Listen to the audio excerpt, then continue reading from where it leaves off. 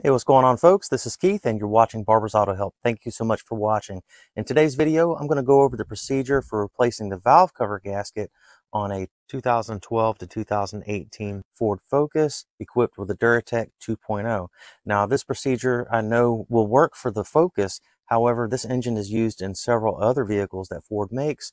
I'm not so sure that it's going to be exactly the same for those other models. However, it should be similar, so you may be able to glean some information that could help you with that project as well. Now, right off the bat, I'm not using a repair manual. I'm just going to show you how I replace this gasket here, and I'm not going to provide any torque specs or anything like that, so I do apologize. You will need a repair manual for that information, but there's plenty of information here that you can glean, and that should be very useful for your project. So starting out, you want to go ahead and disconnect the negative clamp on your battery, and your battery is found on the driver's side up underneath this cover here.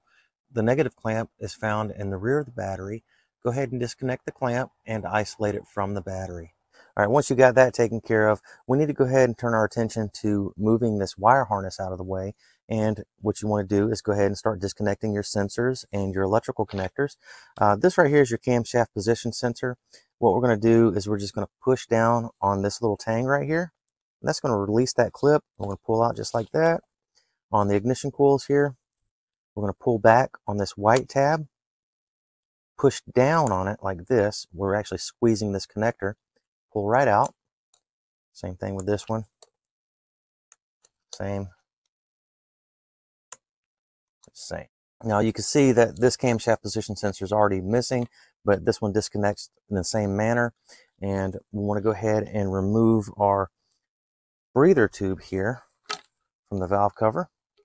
And the way I did that is I just pulled this, I kind of pushed that way like that, and that allows it to be released from the rib on the valve cover. You just pull it straight off.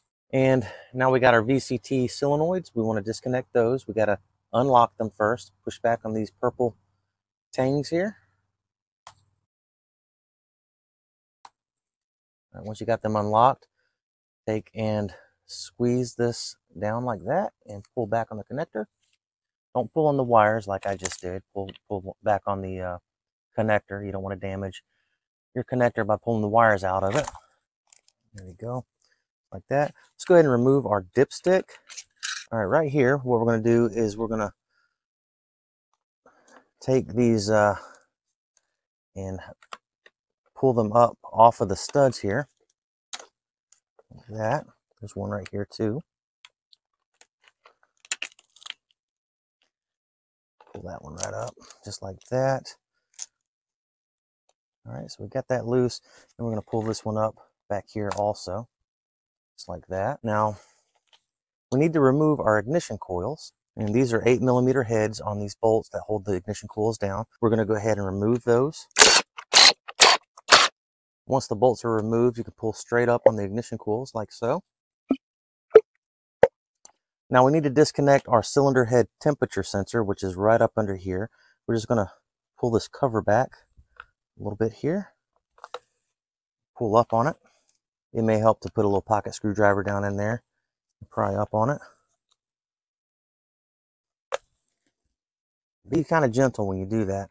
Now inside there's another electrical connector with a lock tang on it.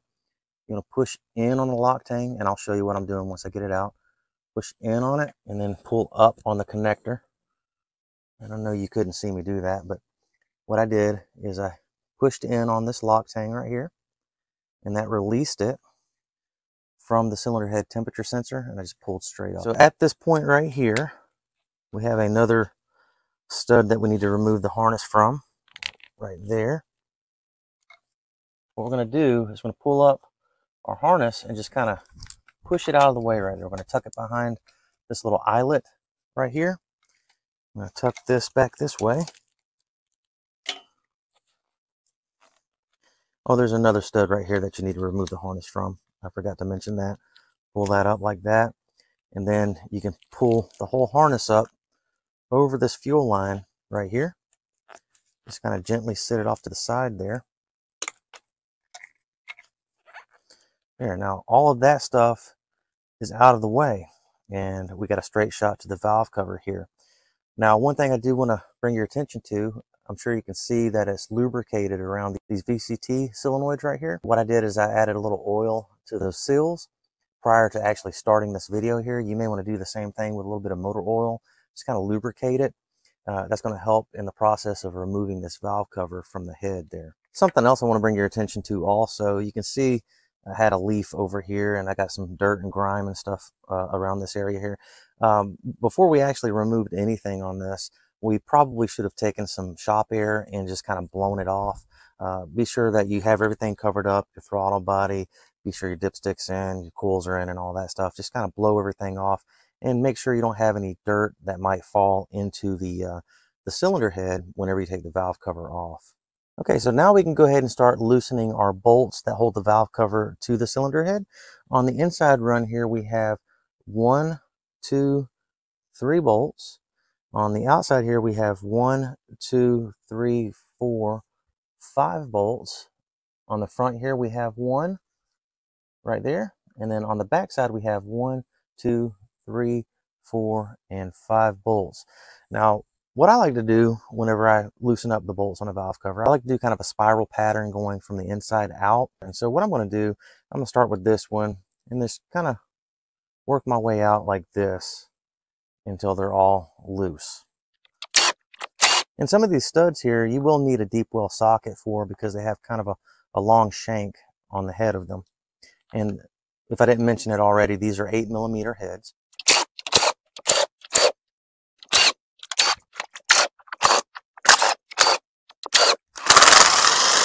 Helps to have an extension for this one right here. And it may help you if you remove the sound shield off of the high pressure fuel pump there. That may help you a little bit better to get to that bolt there. And also on the back here, there is a bolt that holds this bracket that attaches to the fuel line here. We need to take that bolt out right there. And then this bracket just kind of spins out of the way like that. You don't have to take any lines off or anything like that. And also this low pressure fuel delivery line that is supposed to be on this nipple right here, you don't have to remove that either. You can actually work around that. Okay, so now that we have all of our bolts loose and we're sure that there's no threads in the head on any of these bolts here, we're going to go ahead and start prying our valve cover off. The first place I like to pry on is right down here. There's a little ear that you can put your pry bar on and get up underneath the valve cover like so and just pry right up on the valve cover. Just a little by little. We're not going to totally go crazy with it. We're just going to kind of ease the valve cover off little by little. Now on the back here, there's also another ledge that you can put a pry bar on. We're just going to kind of pull up on it like so. It's not so easy to get a pry bar on the back side here when the engine's in the vehicle, but you could use like a seal puller as shown here. You can still get on that ear there and pry up on this area right here. Just going to go ahead and get a screwdriver up in there, kind of work that up a little bit. Right, we're going to hold our position with this screwdriver here and work our pry bar on the front again. We're just going to go back and forth. I'm just going to shimmy it up. And once you got it moving, go ahead and start working it loose back here as well.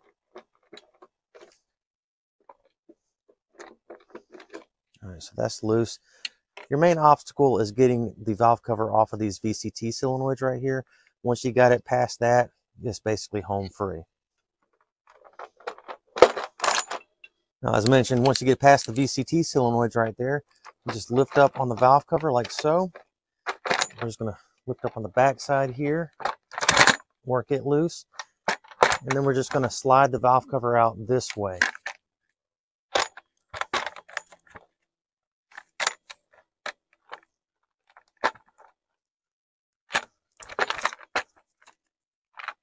Just like so. Now, a couple of things I'd like to bring your attention to. You don't want to pry on the inside of this gasket area right here. I don't recommend it anyway. I don't think you're really going to mess anything up because the sealing surface of the gasket is actually inside that inlay in the valve cover. So if you do mar this area up, it's not really going to, I don't think it's really going to hurt anything. But I like to stay on the outside area here. I like to pry right in this area, out on the outside ledge here on this lip, in those areas. Back here, this part right here, there's a nice little ledge that you can pry on. This actually lives right here as the valve cover's on the actual cylinder head there, and then the outside lip of the inlay area all along the valve cover. You can pry in those areas as well. And this part right here, which actually lives right in the front, this is a good area to pry on as well. If you can get like a hook in there, or maybe a seal puller or something like that, you can grab onto the ledge there and kind of pry up on it if you need to. Now, a couple of things you want to be cognizant of while you're prying up on that valve cover there. You don't want to mar the mating surface on the cylinder head where that gasket actually seals up to the cylinder head. So if at all possible, try to stay outside of that area when you're prying. These bolt holes right here, you can get in with a screwdriver right there in this area, pry up on that with no problem, pry up this area, no problem. You're really not going to hurt anything, but the goal here is to take this valve cover off without marring up your mating surfaces. So just be cognizant of that and watch out for that. Now, there are actually a few pieces that are included with this valve cover set. This is the valve cover set right here. This is the part number. This is actually a Ford part number. I would, of course, recommend going with a Ford part for this repair here, but it includes several pieces. You have a spark plug tube seal right here. I don't know if you want to call that a tube or not. And then you got one that goes in the center here, and then one on the very end here. And then you got your main gasket that goes all around the outside edge of the valve cover, which that's still stuck in the valve cover. And of course, you have your VCT solenoid seals that seal around the VCT solenoid as well. So at this point right here, guys, we want to turn our attention to cleaning our mating surfaces. You can see around the outside edge here where the valve cover mates, there's a little bit of dirt and grime and stuff. And of course, on the inside here where the valve cover spark plug tube seals are, you want to clean around those areas too. What you want to do is take a lint-free rag and just wipe those areas down really good. And a little trick that helps is spraying your lint-free rag down with some brake clean to start out with, and that kind of speeds things up pretty good for you there. So we're going to go ahead and wipe this down really well and get it nice and clean. And when we're wiping, we don't want to accidentally knock any dirt and grime into the engine itself. So just be aware of that. Try not to do that, okay? See how I'm kind of wiping out away from the engine there and keep that dirt and stuff out of the engine.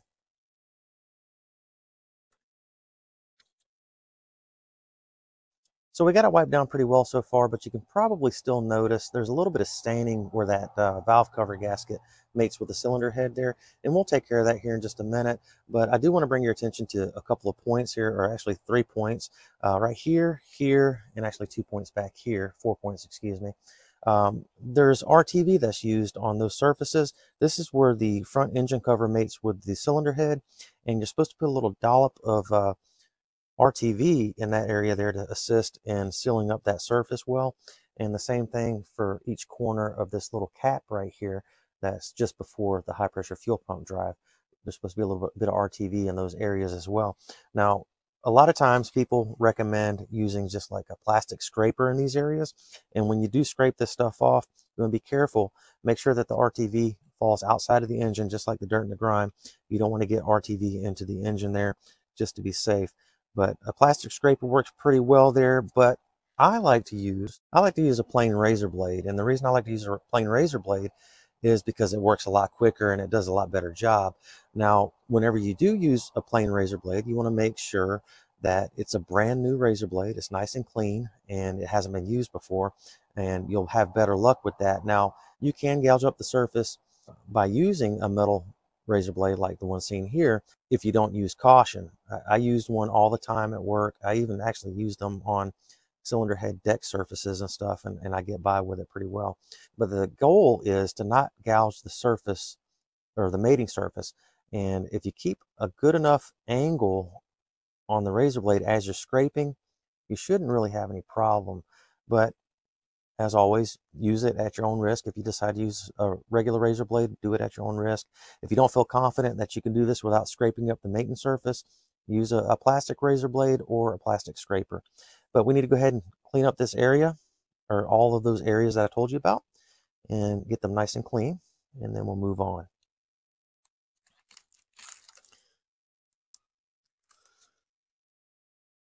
Now back here, it's not that easy to get to. Actually, a pocket screwdriver can help you out pretty well. You just got to use caution and use care when you're using a pocket screwdriver on this area, but I'm going to use my plastic trim tool for this area right here. Just kind of work that RTV out there and get it nice and clean. Plastic trim tool like this works pretty well.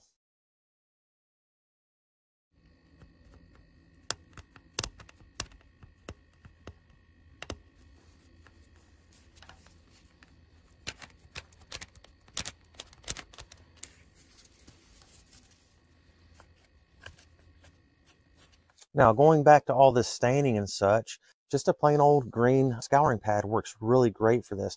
And I actually recommend washing some dishes with it first and then rinsing it out really well. It does kind of start out kind of hard, so there's a little bit of scratching that's going to go on here, but it does pretty well, and I've done this before with no problem. What you just take and you just scrub those areas that have the staining on it, and it will pull the staining right up for you. Same thing for these areas right here on the front of the engine where the front cover comes into contact with the cylinder head. Sometimes that RTV can be a little stubborn, and the Brillo pad will get it right up. And back here where this cap is, just hit the corners with the Brillo pad really well. And then the entire mating surface, including where the spark plug tubes are, or spark plug openings, whatever you want to call that. They're not really spark plug tubes, excuse me.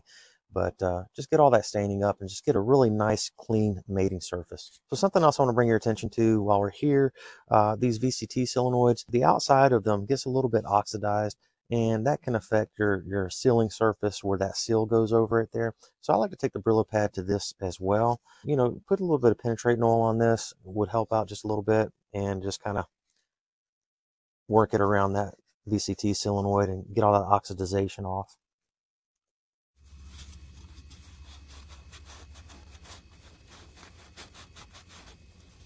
All right, so once you're done with your Brillo pad and you got all your staining and grime up, I would take another lint-free rag, soak it with some brake clean, and just wipe down your surfaces once more. And then after that, you let the brake clean dry and such. Take another lint-free rag and put some isopropyl alcohol on it, and then wipe down your mating surfaces with that as well. Okay, so let's go ahead and turn our attention to the actual valve cover.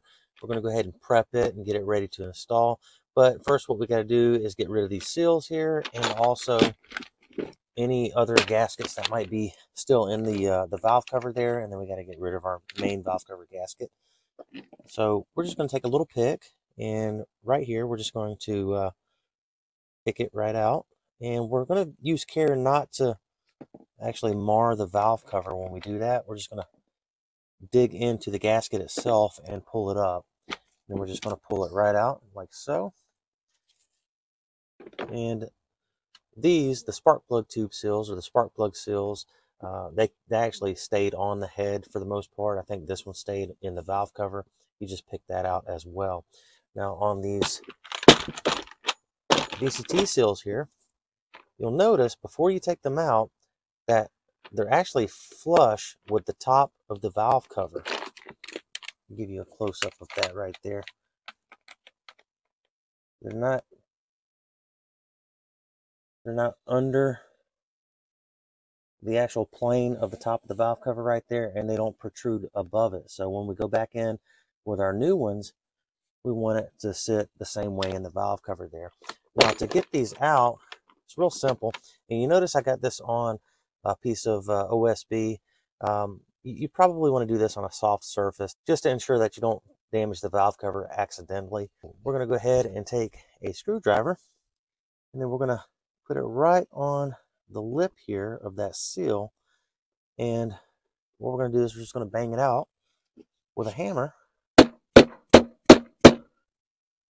like so. Now, when I did that, I just had it actually on the seal itself. I didn't gouge this surface right here or damage the valve cover in any way. Well, actually, I got a little bit of damage right there, but that's not where it actually seals. It seals on this part on the inside, actually right in this area right here, but I did gouge it just a little bit right there. But do as I say, don't do as I do. Just FYI, be careful. Try not to damage it, okay? We're going to go ahead and knock out our other one here.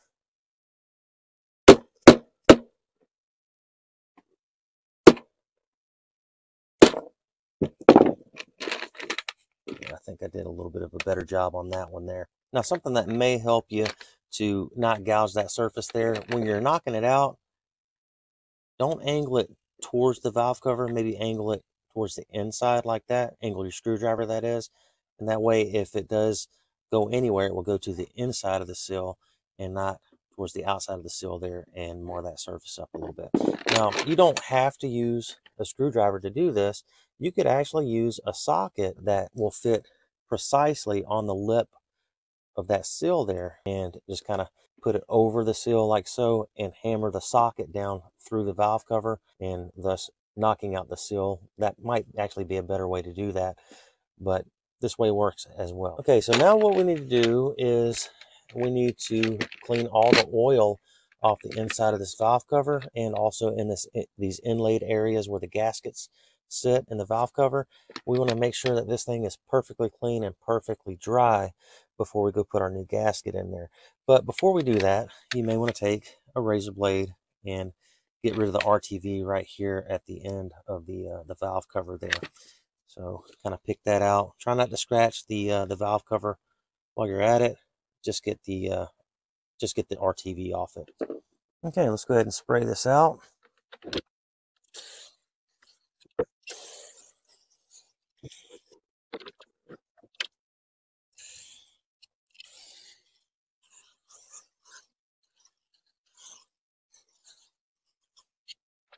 Let's go ahead and spray the top part of our valve cover off as well.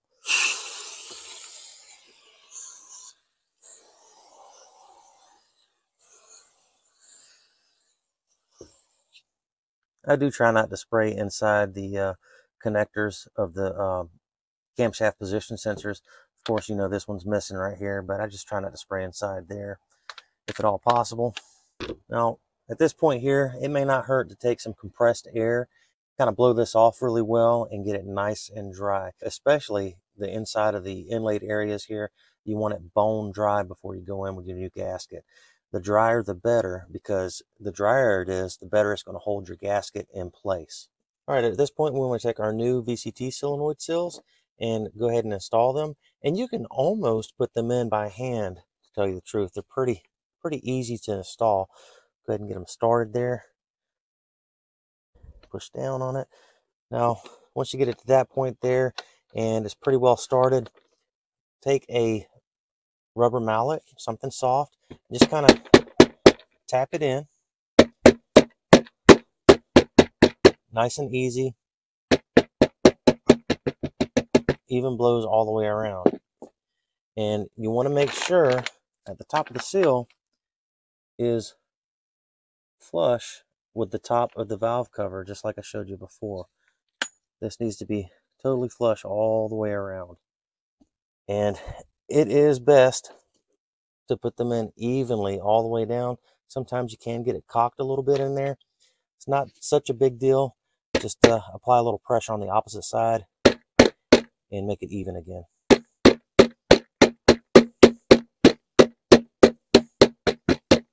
Now when I'm hitting that seal, I'm not actually just aiming for the seal. I'm actually aiming for the top of the valve cover as well. That way when I hit it, I know that it will stop where the top of the valve cover is. That way I don't overdo it.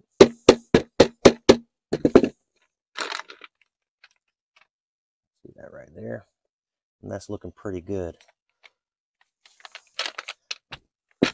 All right, so we dirtied it up just a little bit. So before you put your valve cover gasket on and your spark plug tube seals or spark plug seals in, go ahead and spray it down with some brake clean again, and then blow it off with some compressed air.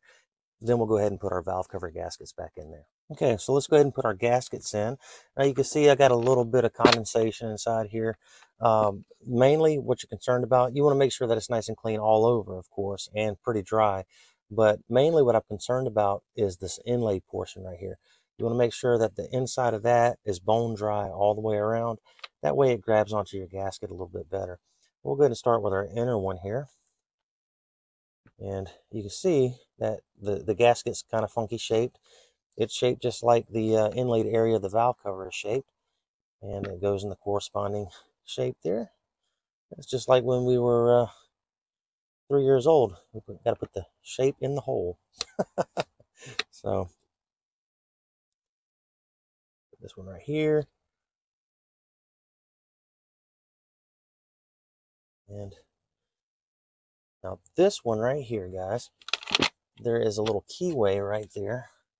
And I suppose it's possible to get this gasket mixed up and put it on the wrong way, but it actually won't go on very well that way. But there's a little keyway in the valve cover right there that receives this little nub. So you got to make sure that that goes where that keyway is.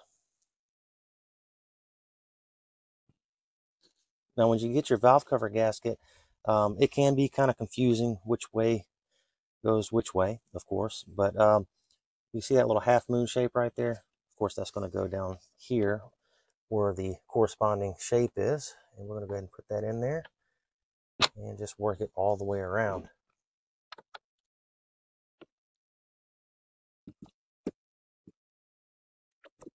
All right.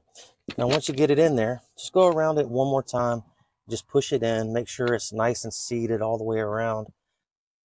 You don't want this thing to accidentally fall out on you, so that way you don't pinch it and not actually seal things up. That's actually happened before, of course.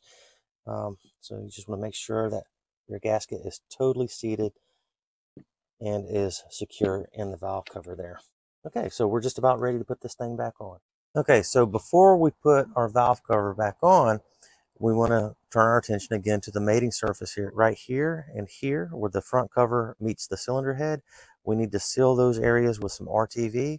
And then also back here in each corner, we need to apply a little bit of RTV in those areas as well. So we're going to put some RTV right here.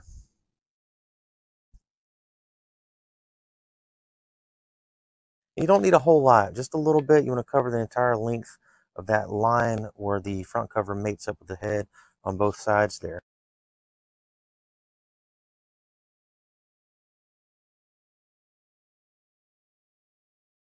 Just a little bit will do it. That might be a little bit overkill on the back there.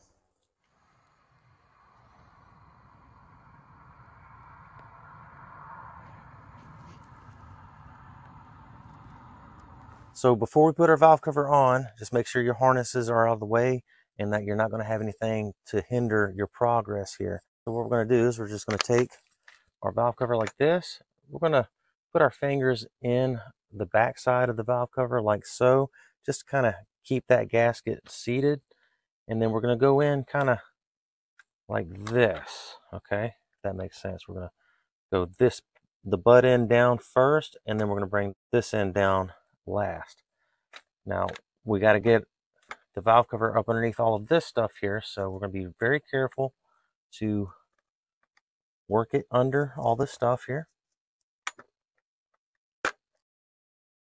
Now, all the while, we're paying attention to the back side of the valve cover. We're making sure that that gasket didn't come out or didn't get scraped out.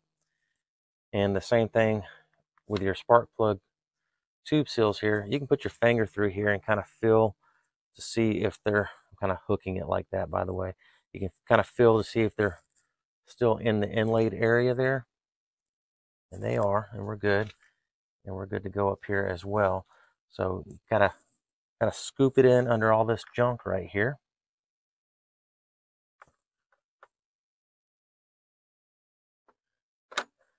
Like so. All right, now before we actually push it on, we're just going to go around and we're going to feel to make sure that the gasket is still in.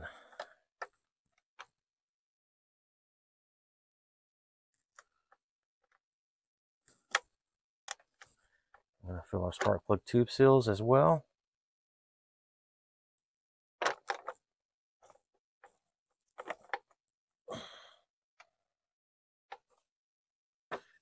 We're good to go.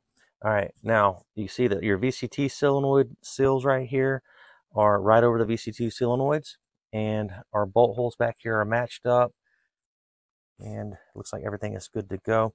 And oh, by the way, I forgot to mention putting a little bit of motor oil around the VCT solenoids or on these seals here where it mates up with the VCT solenoids actually helps this thing to go down a little bit easier there.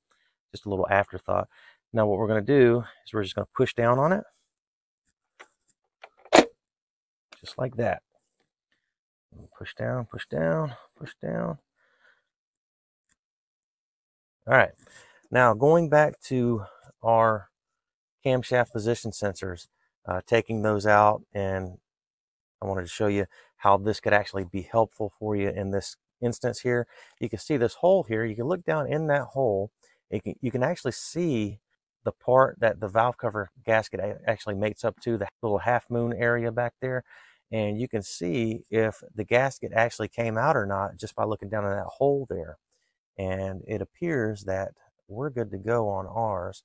So we're going to go ahead and proceed. Now, the same thing can be achieved with this camshaft position sensor as well. You can take it out, you look down in there, and you can look to see if maybe your gasket got jacked up right here. It's not likely that you did mess up the gasket on this one though, but it never hurts just to check. Now, something else that will help out too to ensure that you didn't actually make the gasket slip out or pinch your gasket before you tighten down all the bolts there, you can take a little mirror with a flashlight and just, run your mirror along the back side of the valve cover with the mirror pointed at it, and just make sure that your gasket's not coming out and that you can actually see your gasket all the way around the valve cover there. All right, so we got our valve cover seated totally.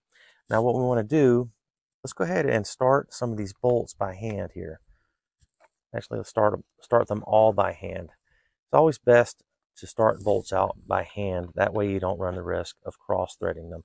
And they should go in easy. If you feel a lot of resistance, there might be something wrong. You might need to back up and assess the situation. But we're going to go ahead and run these down. At least get 3 or 4 turns out of each bolt.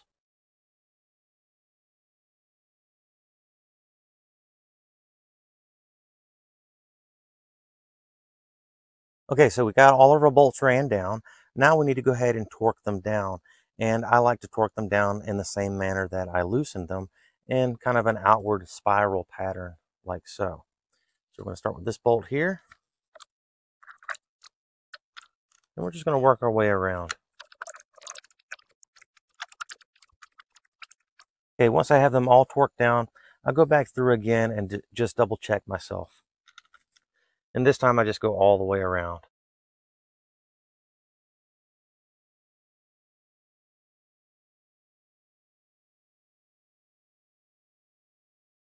And there we go. Let's go ahead and run our wire harness back down where it's supposed to be.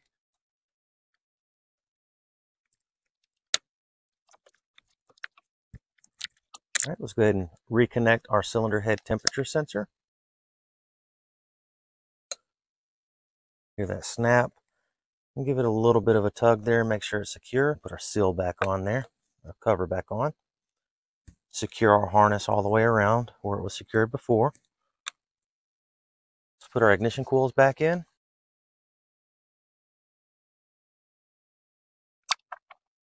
Always start your bolts by hand. Let's go ahead and torque down our ignition coils. These don't require a whole lot of torque, just kind of snug. Let's go ahead and reconnect our ignition coils electrically. Give it a little tug, make sure it's secure. You want to hear a little snap when you put it in. Then push the lock in. Give a little tug, make sure it's secure. Reconnect your camshaft position sensor. And of course, you'll have one on the back side as well. You want to reconnect it just the same way you reconnected that one. Reconnect your VCT solenoids. Lock it.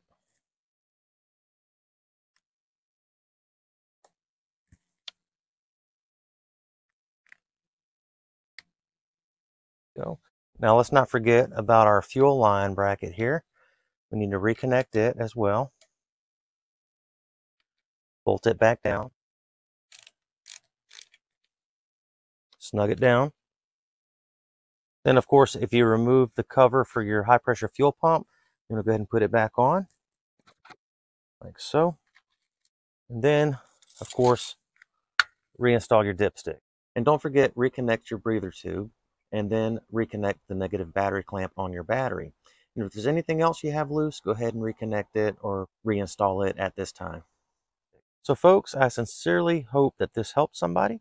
If it did, please do me a favor and give the video a like and also subscribe to my channel. I really would appreciate that. As always, please read the entire description down below this video before you apply any of this knowledge. There may be some things I need to clarify, and that's where I do that. So please read that along with the disclaimer at the very end of it. Thank you again for watching. Have a great one, guys.